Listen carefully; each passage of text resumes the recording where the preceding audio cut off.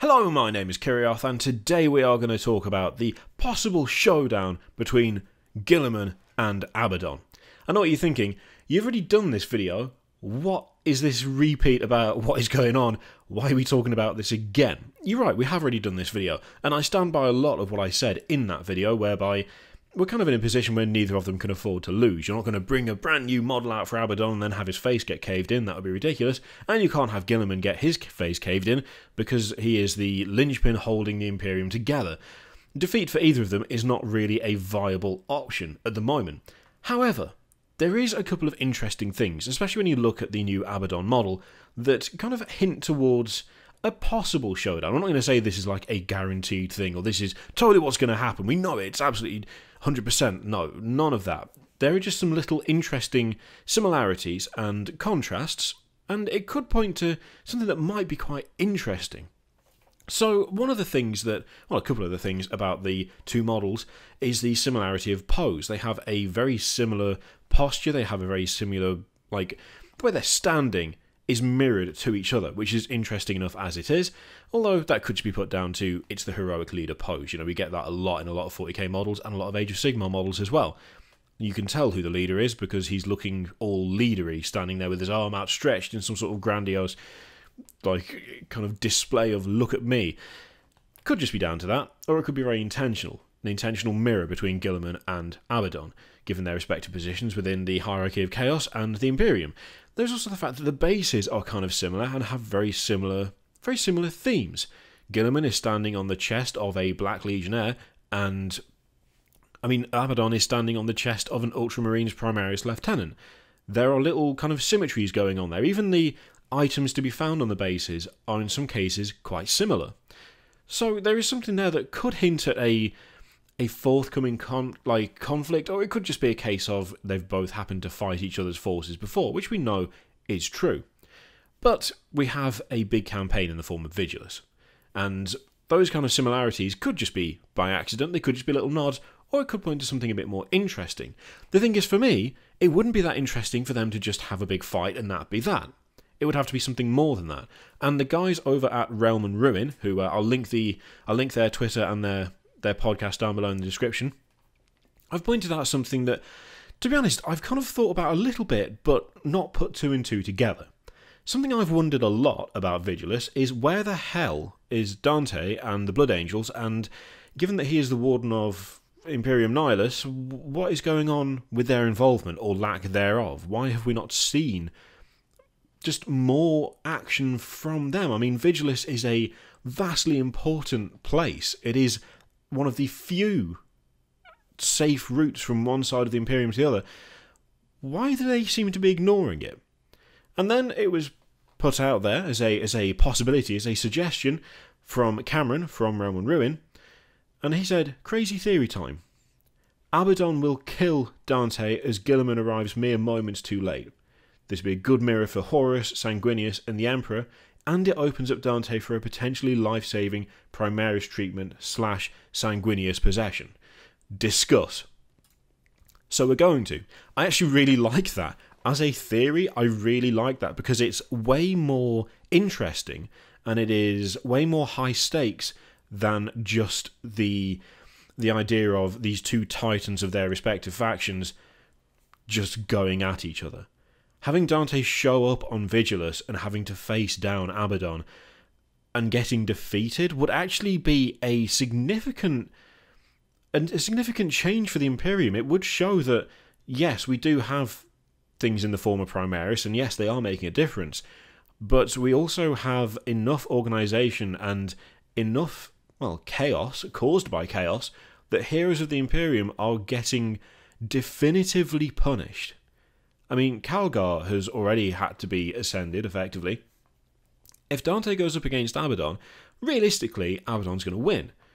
He is way stronger in many different ways, and Dante is old at this point. He's not useless, he's not rubbish, he's still an incredibly skilled, and I mean, you don't get to be as old as Dante without just being very, very good at staying alive when you absolutely shouldn't. But if there's going to be one thing that will take him out, it would be going head-to-head with the War Master himself. that would create a far more interesting storyline and a far more interesting conflict than just Guiiliman showing up on Vigilus after Abaddon's already got there and going, let's have a 1v1. It would have, as Cameron pointed out, a really good mirror to what we've already seen between the War Master, between the Blood Angels, between just the Imperium and the forces of Chaos as a whole. And in this case, there would be a course for Dante to still survive. So the thing is, I don't think Games Workshop is going to go around killing off characters necessarily. I think that's kind of unlikely. But at the moment, they have this really sweet spot where they can take a character that has been mortally wounded and stick them in a dreadnought, Cullen style, or alternatively, they can take a lauded hero of the Imperium who has taken a massive beating, and it might be risky, but he can be essentially ascended to become Primaris. I know a lot of people might dislike the idea of yet another kind of Space Marine hero becoming a Primaris Space Marine, but to be honest, I'm fairly sure that's a bit of inevitability as it is anyway. I mean, now that the treatment has been given to Calgar, it has been categorically proved that Space Marine heroes can just be taken and just given the treatment. Sure, you could lose a few along the way, but it's a lot easier to lose some nameless captains and commanders than it is to lose Marnie as Calgar, for instance. And of course, there is the added fact that, much though, Dante becoming a Primaris Marine would irritate a good number of people, if Calgar is anything to go by, it would also mean that he sells a ridiculous amount. I mean, for all that we might complain about the sudden burst of cold inventions all over the Imperium and everything's Primaris now and all of that kind of thing, it is undeniably a popular move, and Games Workshop aren't going to be looking at something as successful as Calgar and going, yeah, well, let's not do that again. No, they're going to find ways to bring all of the existing kind of named Space Marine heroes and actually bring them in line with the rest of the range as they are making it. I mean, the Primaris range now is not exactly small. If you look at the stuff in Shadowspear, the overall kind of size of the Primaris range has gone up considerably. Adding Dante to that would not necessarily be a bad idea, financially speaking, let's be honest, and it would create a much more interesting narrative. It would be essentially a story repeat from way earlier in the history of that universe, yeah, but that kind of cyclical story element can prove to be interesting because it will just show the differences between what happened then and what is happening now. Also the kind of something that I would really like if that were to happen would be the similarity in importance between, say, Terra and Vigilus. Now, obviously, Terra is the seat of humanity. Terra is not going to fall. That would be ridiculous. That would actually break the universe completely. And it would basically mean that Abaddon had won, unless Tyranids flew in and did it, or something like that, which obviously that won't happen either, because the main conflict for 40k are between Chaos and the Imperium. But Vigilus is a vastly important world. I know that, again, that is a bit contentious in a way, because it's become a bit Dawn of War, let's be honest, with every race showing up and kind of going, yeah, no, we'd like that too. But I think it's been done in a reasonably sensible way, and actually having a conflict that dramatic and that big would properly cement Vigilus as essentially a second Cadia, if nothing else. Dante showing up, trying to fight back Harkon Worldclaimer and Abaddon, dueling the War Master himself, falling in battle and being rescued just in time, which admittedly is an annoying trope, would still be more interesting than just Guiiliman and Abaddon fighting out until one or the other just decides to back off and leave.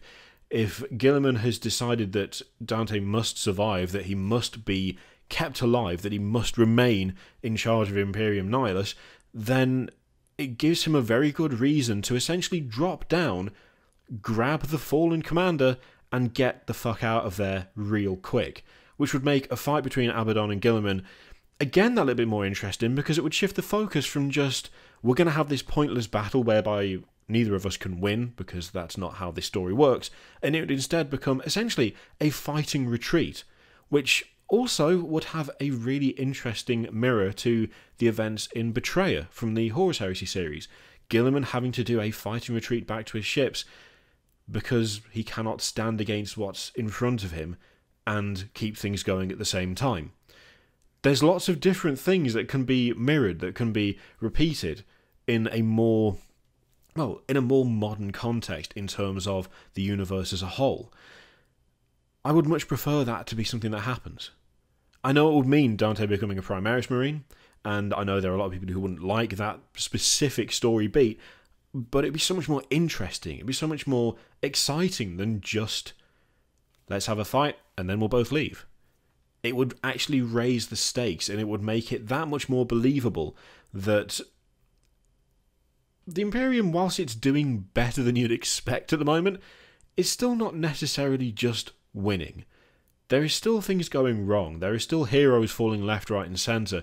The flood of Primaris reinforcements is fine, but Chaos is also not slacking. There's a new breed of greater possessed. There are new demon engines being cranked out. The warpsmiths are going mental, creating new weapons for Havocs.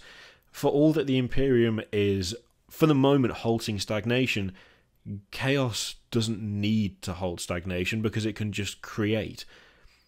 Losing Dante, or nearly losing Dante, in a fight against Abaddon and having Guiiliman have to rescue him and not be able to just fight and ignore what's going on around him is way more interesting. And I kind of hope that that is what happens, because there are so many interesting parallels between that and stuff we've seen in the past. I would like that to be the case. The question is, do you think that's likely? Would you like that storyline? Do you think that would be better than just a 1v1? Do you think it'd be more interesting? How do you feel about the idea of Dante becoming a Primaris Marine? I mean, we might finally get like full-on proper close combat Primaris if the Blood Angels are going for it, so let me know what you think in the comments down below. As I've said, I will link the Realm and Ruin podcast and their Twitter account in the description. Go and say hello. And yeah, thank you very much for watching. Click all the things if you want to. Video, Patreon, subscribe, all of that shit. Click it if you like. Don't click it if you don't want to. And I will see you for the next one. Toodaloo.